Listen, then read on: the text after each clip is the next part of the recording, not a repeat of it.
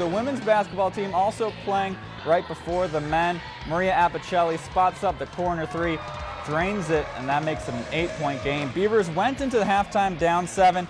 Taylor Vold a quick layup to cut it to 5. But in the fourth quarter, the Bears open things up. Sydney Wentland passes it back to Anna Schmidt, drains a three-pointer. A tough fourth quarter for the Beavs. They fall 83-52.